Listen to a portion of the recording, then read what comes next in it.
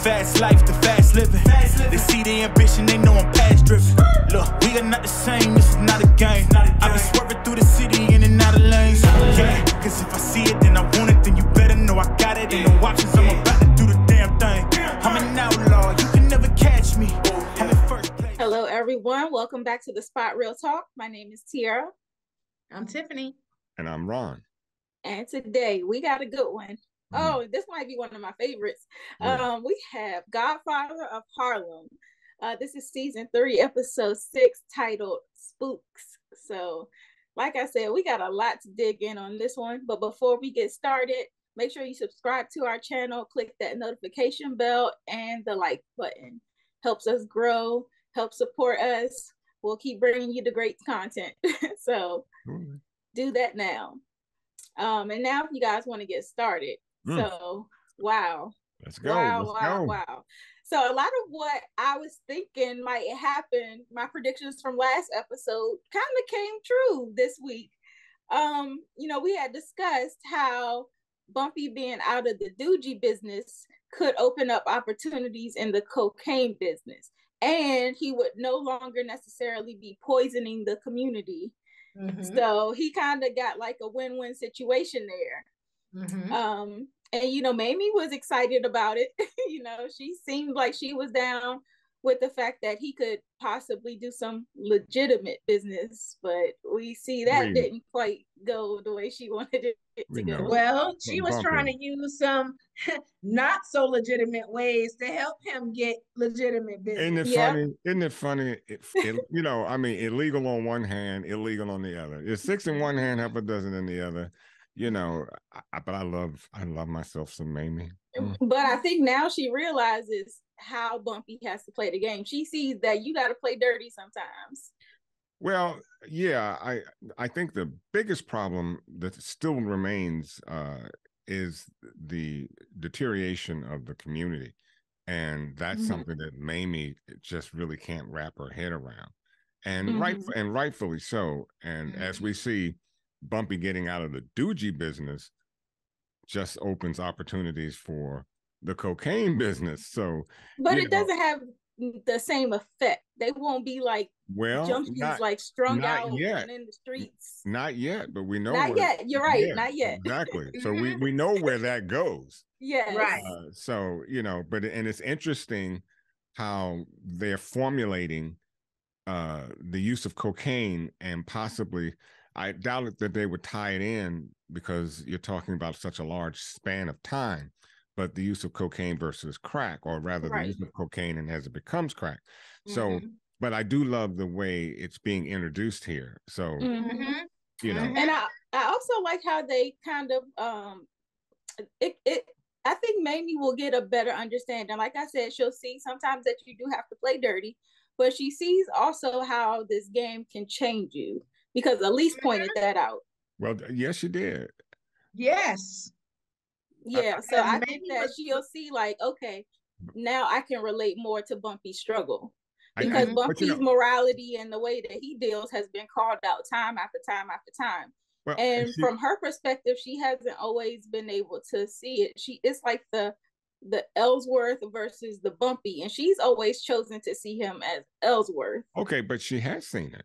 I mean, remember what she ignores it though. I feel like that's the thing. She ignores it because she said to Elise that had Bumpy had the opportunities, given the opportunities that other people have, that he could be this mecca when it comes to business. And that's a paraphrase, but basically that's what she was saying. So yeah, she sees it and she understands it, but she just, I think again, it's just that deterioration of the community that she's trying to wrap her head around with Bumpy. And I don't know, you might be right.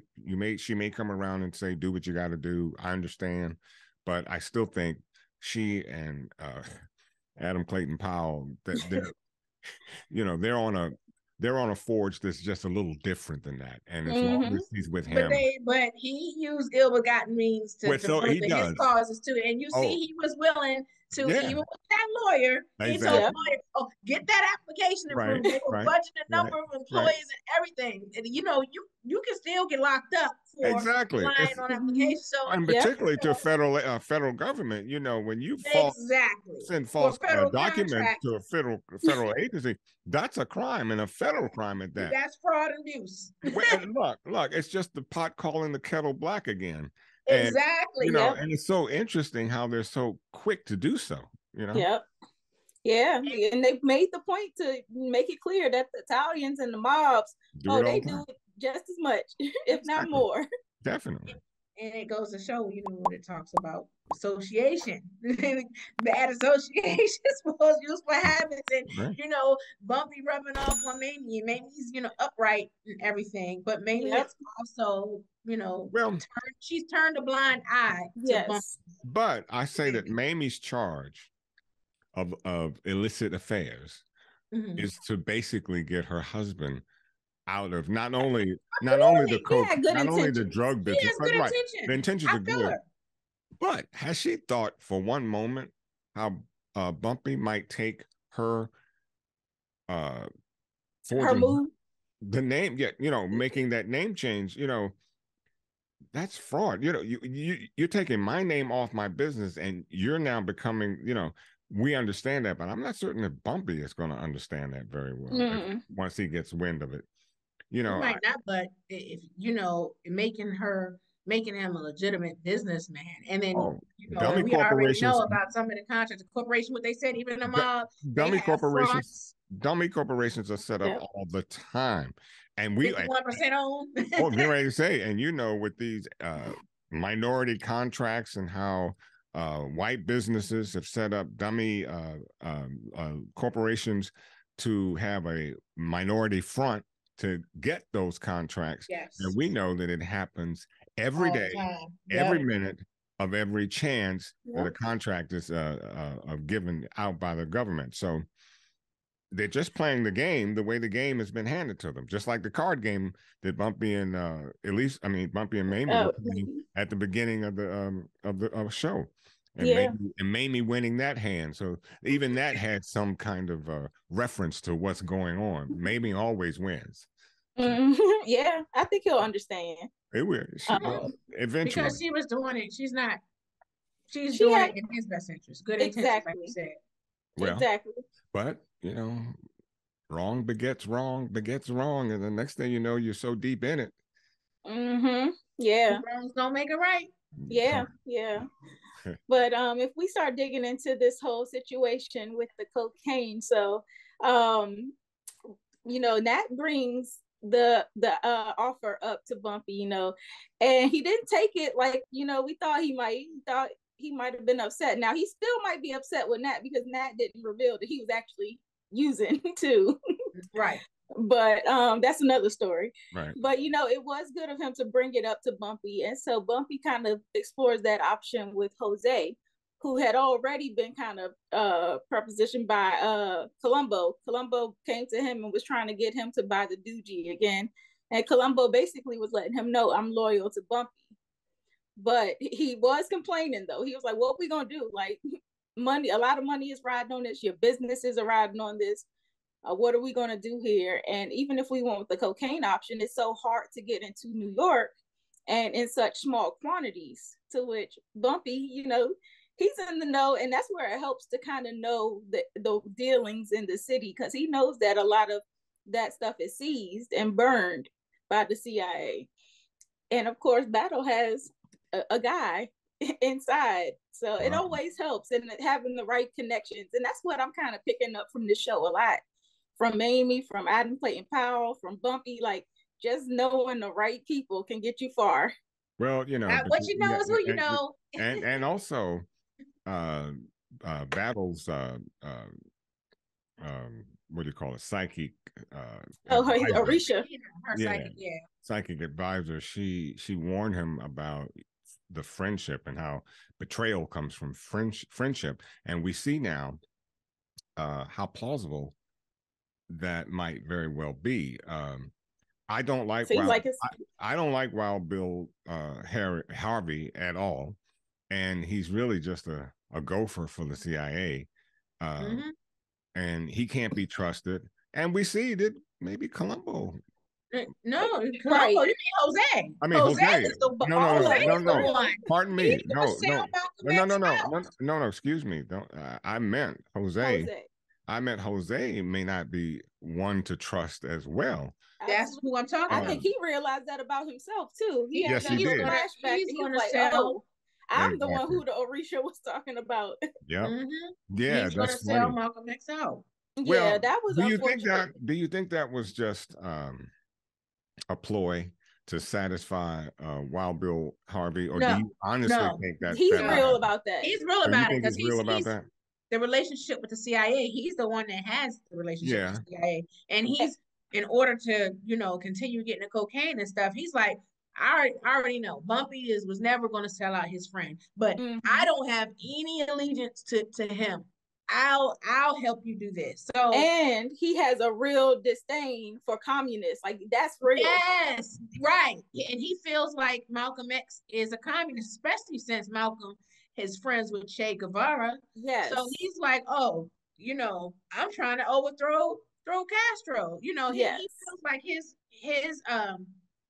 he and the CIA in the United States have a common, alliance and stuff, against Fidel. So he is like, okay, if we get rid of Malcolm X, then that's cool with me. But he did see how Bumpy was able to control Mr. Wild. Oh yeah, he was impressed. And he was Bumpy pulled some strings. I like how he did that. Well, he's a well-read man and he understands the way the game is played, whereas these guys, which is why I thought it could be, and I'm not saying that it is, I'm just thinking that it could be a ploy. And another thing, when Battle was talking to Harvey, and he said, he had this disdain for Malcolm X, but he called him a Negro.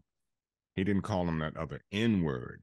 And so when he called him a Negro, I'm thinking, could it possibly be that he's just pulling the wolves over Bill's eyes? It could be. I don't know.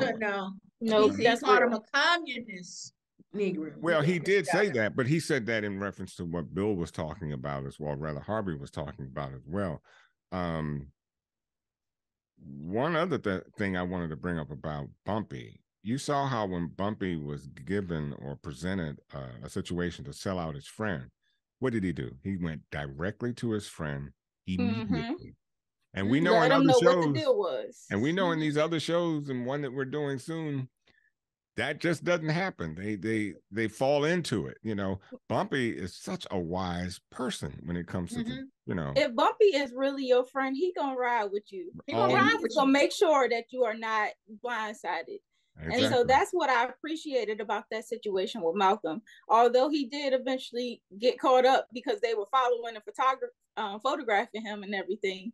But either way, he still worked it out so that he still had something up his sleeve to take back to Harvey. Like, I know what you and Gambino did back in the day, how your attempts on Castro failed and he embarrassed y'all and cost y'all that was funny. The models. And he made it clear, like, I got media on my side. I got politicians too. So play with me if you want to. I got my own connection. See, Bumpy not only brings intelligence to the table, he brings his balls. And he's got big ones. And so he doesn't. Jose said that. He puts him on the table with his gun. Exactly. And his switchblade. Exactly. Yep.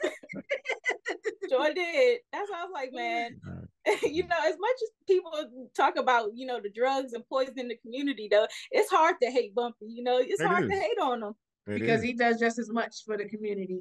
And, I appreciate the friendship between he and Malcolm because, not only did Bumpy say he wasn't going to turn on Malcolm said in the previous episode, like, he was confident. Like, he was like, we're good. Bumpy's men are here. They're going to hold us down. Like, he was confident that Bumpy's men was going to protect him. That's why I remember when he was telling Betty, like, bring the kids home. We're good. Bumpy's men are here. So that I was like, so that's how much confidence he had in Bumpy, and that says a lot about their friendship. Absolutely. And even down to Elise, like, that dude kind of brought Elise into it, saying, like, go to her and get her records or whatnot. You got to know this man ain't about to jeopardize his daughter like that. Like, what are you talking about, Harvey? So that was kind of wild. That was a wild ask of him. He should have known Bumpy wasn't gonna give into that. And Jose said something to the effect too. You know, he said you should have known to not ask Bumpy to betray his friend like that. You know, well, he should have, but hey. Well, you know, because some people are rats. Bumpy just doesn't have. He just happens to be not one of them. Really? Absolutely. Well, he said he read up on Bumpy, so he should have known better. You know, there's certain things you should know about a character. You know, after you've given a dossier about him, and then you decide to switch. You know, flip the switch because you think you're all that. You know, but some people think that people will do anything for money, and some people will. And there's some people that will do anything for money. And he just found out that Bumpy is not one of them. Exactly. And, you know, we kind of talked a little bit about Elise, but I want to dive down deeper into that situation because, you know, she actually talked to Malcolm, and Malcolm was basically letting her know, like, get out of your own way. You know, if I can forgive this man, then you can forgive him. So she actually went through and sat down with Omar for dinner, and his mom, Khadija, joined as a chaperone, to which, you know, it started off well. Started off very complimentary. They were being very pleasant with one another. And then Malcolm's name came up and things started going left.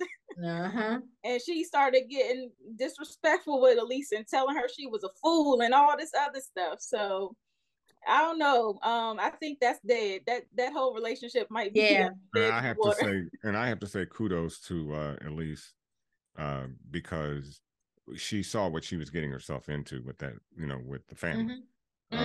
And let me tell you, when you get involved with somebody, their family is just a bigger part of the situation as well. You marry more than just the person. You marry the family.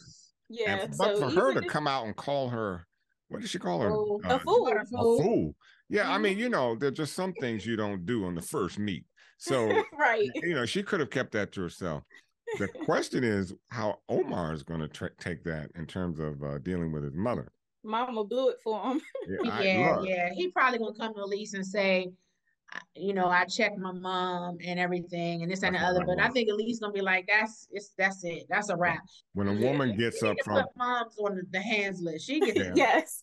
Look, when a woman gets up from the table at a restaurant and walks out like that, that's a clear sign. That's a clear sign that she's saying, y'all can go to hell. Right, because we ain't leaving no food. Exactly.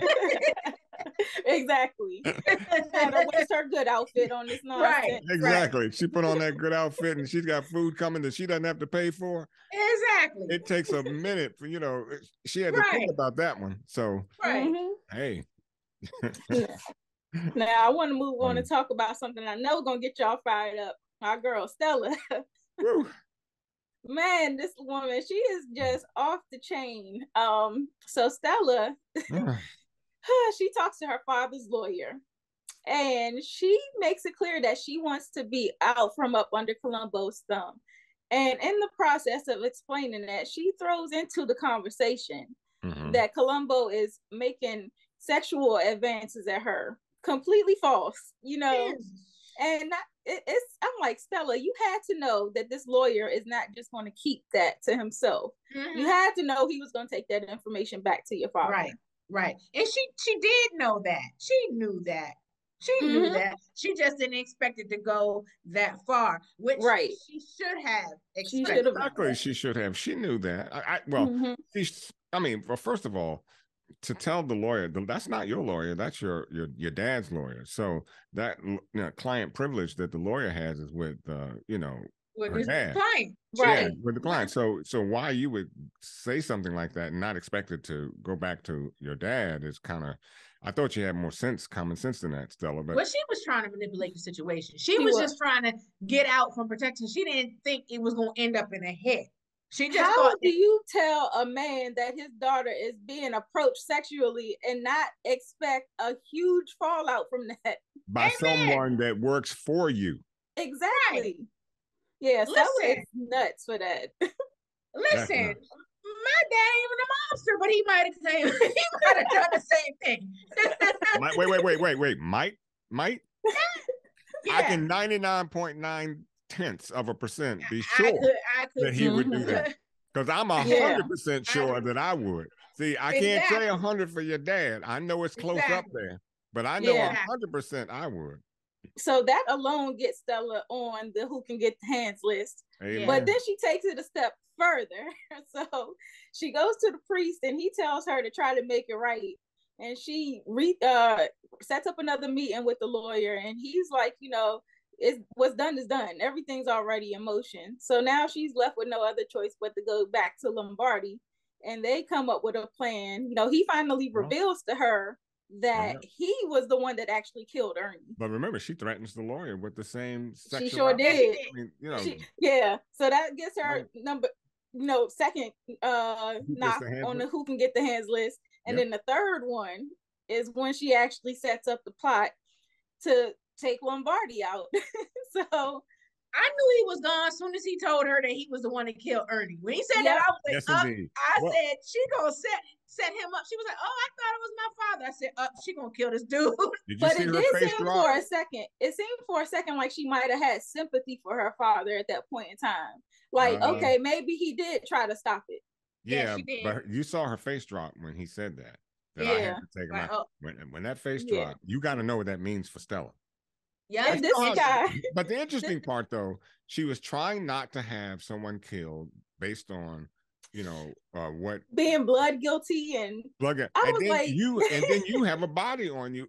Another body. But this one, you shoot in the back of the head. The man never saw it coming. Well, because she was avenging Ernie, and number two, she was saving Colombo. But the conflict that you were having with yourself. On the one hand, you don't want to be responsible for another body dropping, and here on this hand, you actually drop a body. So no, it's not about just any old body. She drops who she wants to drop. We learned that. No, but she just didn't want Colombo's blood on her hands. She said she didn't want any more bloodshed based on her.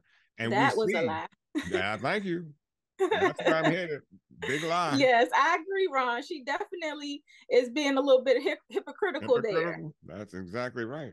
Yes, but I think she just couldn't deal with having Colombo's blood on her hands, because she really does have some kind of feeling for him. I don't know if it's romantic or not, but she does care for him to some extent. And I just don't think she could have lived with that one.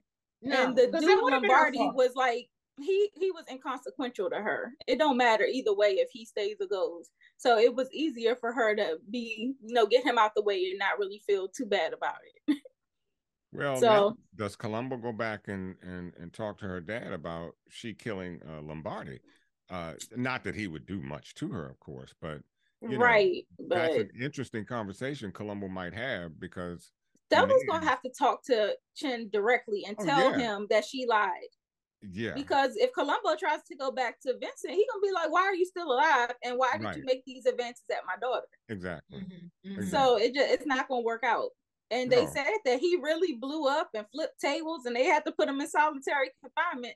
So getting to him at all might not be possible. And see, and for Colombo, he doesn't even know why that there was a hit put out on him like that, though. I mean, it was never. So Stella gonna have to fess up to him too. She's gonna have to, yeah.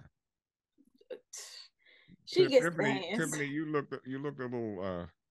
No, because I'm thinking about what I read in real life about Colombo.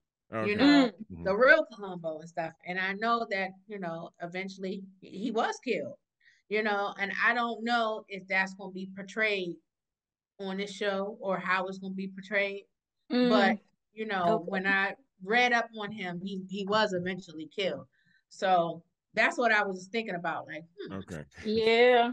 Well, this seems like it could be the perfect setting for it, because although Stella tried to spare him, he still has that hanging over his head that she lied, that lie she told.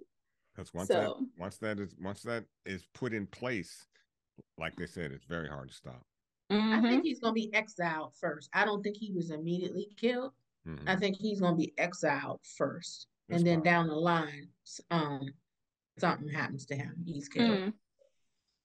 Well, we're going to have to wait and see. But this was an excellent episode. I feel like there was so much going on. I love how they kind of make the big situation, like whatever it's the conflict, and then they walk us through how it's solved, and it's always very clever, and it's not always like super like obvious, because I kind of had a feeling that Bumpy would go into the cocaine business, but I didn't know all the workings and what was going to happen to lead us there. So, oh, it was so good. I enjoyed it.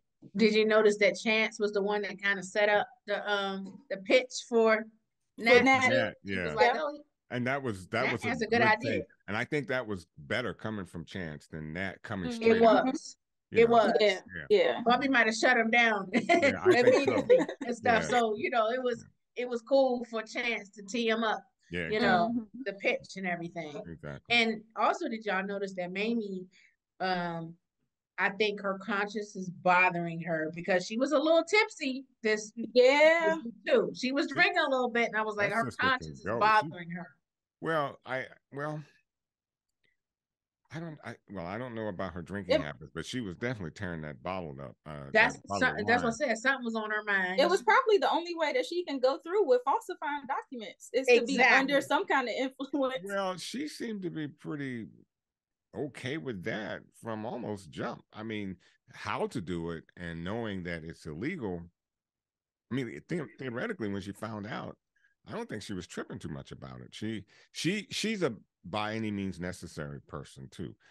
She justified it in her mind. Exactly. But it still was bothering her because that's why she was drinking. Yeah, I don't know. But then again, when she finds out, Clayton Powell comes to the house and says that your application was rejected due to the fact that the government did its due diligence. Yeah, she was. But it was really the fact that the Italians sabotaged it. But she was also worried that it may backfire and come back to her. Yeah, and that may have frightened her a bit. So I can't wait for the next episode to see how this matter gets straightened out.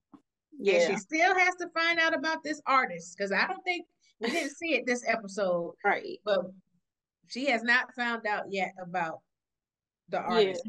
It doesn't appear to be. Well, it doesn't appear. Yeah, to me though, that's kind of water under the bridge, if you will.